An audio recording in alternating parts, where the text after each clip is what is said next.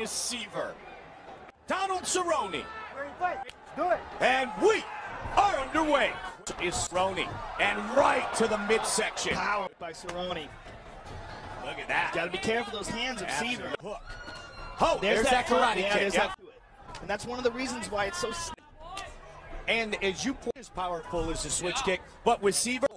Yeah, not quite as powerful. It lands, and you know, kicks are so powerful anyway because of the size of the muscle of the leg. It's a very deceptive kick because everybody else throws it like with a little switch to it. Oh, he's in big trouble. Onto the leg. Cerrone has an outstanding ground game though, Mike. And again he rocks him.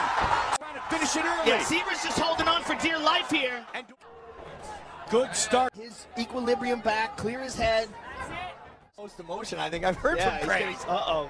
It absolutely is. Cerrone has to be careful. Can't get too real. Oh, he tagged him again! Inside leg kick, follow the right hand, and he's in trouble. Siver's in all kinds of trouble. Cerrone's Takes gonna it choke back. him. He's gonna choke him. It's over. He's got it. Gonna choke him out. He's got it, and he's got his arms trapped. Palm to palm. That's it. It is all over. Outstanding. Donald Cowboy Cerrone. That guy is improving every time we see him.